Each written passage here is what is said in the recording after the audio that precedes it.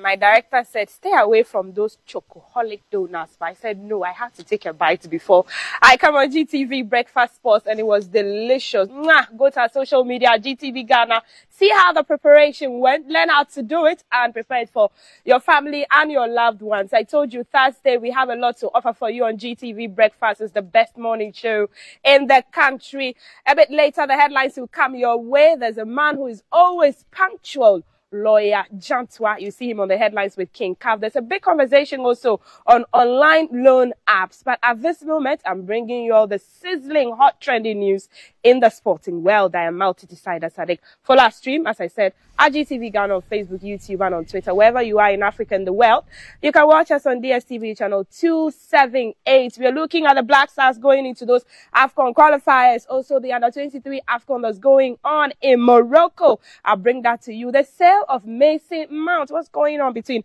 Manchester United and Chelsea? And then I'll bring you some more international sports as well as tennis. Let's start off with the management committee members of the Black Stars, led by chairman of the Black Stars, Mark Addo, who has paid a visit to the team at its training at the Accra Sports Stadium ahead of the trip to Madagascar tomorrow. The Black Stars are expected to leave Accra to Antananarivo on Friday to prepare for the qualifier against the Bears of Madagascar on Sunday. The visit was to motivate them to give out their best in the qualifiers. Back to Ghana. We know we have, and also with the minister. He was supposed to be here, but he's caught up at the Jubilee House. But they all went to express the fact that they are happy that you are here. You got in safely, and wish you well in the next phase of this competition.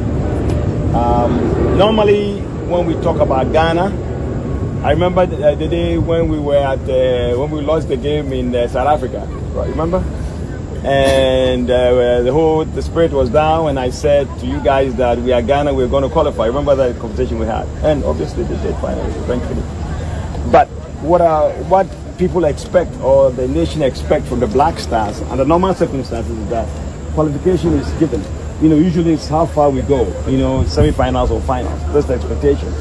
So this time around, it hasn't been that, it's not been that difficult, but at the same time, it hasn't been that quick enough.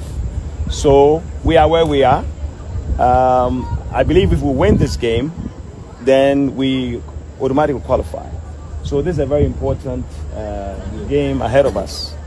And we are praying that we will get the results that we want, coach, and the whole nation is behind you. We're looking forward to this engagement, and we are very hopeful. And once again, on behalf of the president and the management committee, we wish you well, and we'll go to Madagascar and we'll get the results, inshallah, and we'll qualify for the tournament. Thank you. And I'm so happy to see Suleiman. I remember that game against Liverpool when he scored about 2 goals. It was phenomenal. But the Black Meteors in Morocco. Now, Ghana's Black Meteors will face Under-23 AFCON champions Egypt in a crunch friendly as part of preparations ahead of the upcoming Under-23 Africa Cup of Nations. The Black Meteors arrived in Alexandria from Cairo yesterday and will continue their preparations in the city before departing to Morocco for the tournament next week. Now, the defending champions have been drawn in Group B alongside Mali, Gabon, and Niger. And yes, we bring you all the highlights and details about that. But moving on, FIFA General Secretary Fatma Samura is to step down after 7 years to spend more time with her family. Appointed in 2016, the 60-year-old will oversee this year's Women's World Cup in Australia and New Zealand before leaving at the end of the